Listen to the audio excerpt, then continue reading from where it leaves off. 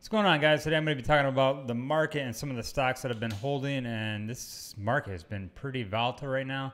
You can see we're looking at the SPY right here right now, and right now we're currently under the VWAP right here. But everybody's big question is it going to break to a new high, or is it going to hit this resistance, and then are we going to start a depression? And I'm telling you, nobody knows that. Nobody knows what's going to happen with this. But the SPY is definitely something you want to look at before you get into trading, just to see what it's doing. Because if it's dumping, it's not a good time to buy until it actually stops. So here's NBRV right here. I actually had this up for a swing trade because of the catalyst that was coming up with it. And their drug did pass, so the FDA did approve it. But one thing you got to learn about these pharmaceutical companies, there is so much manipulation in these. It's unbelievable. And I do like trading them, but this kind of turns me off when this kind of stuff happens. Because this stock halted at about 3 o'clock or so, and then it didn't resume trading until basically after hours. And if you can't trade after hours, you're basically screwed anyways. But if you can, you're screwed also, because it pumped up to $3 and then it dumped immediately. So you basically had to sell your shares very quickly if you wanted to get out of the stock. And this normally does not happen when the FDA approves a drug like this. And as of right now, I heard people saying, oh, I'm buying the dip, I'm buying the dip. You do not want to buy this dip right now because you are catching a very sharp knife dropping. Yes, I understand when you want to lower your average, but this thing has a lot more room to fall right now. And looking at it right now, you're probably going to end up hitting support maybe right around 150-ish. It's basically from this downtrend pattern right here.